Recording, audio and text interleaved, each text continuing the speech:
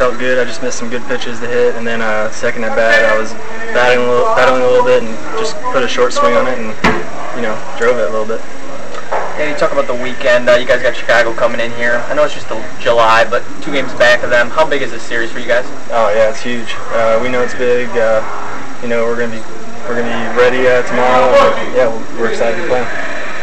Max Scherzer, 9 strikeouts tonight. He actually has now 7 starts with at least 9 strikeouts. That's the most in all of Major League Baseball so far this year. How impressive was he tonight?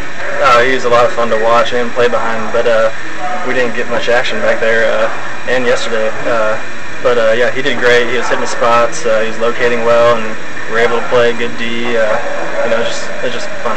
So kind of fun to watch, but it is nice to get a ball here or there. Yeah, you know, I want to stay on my toes and be ready, but yeah, I hope he strikes out every batter. You know, I want him to do well. Thanks a lot, Danny.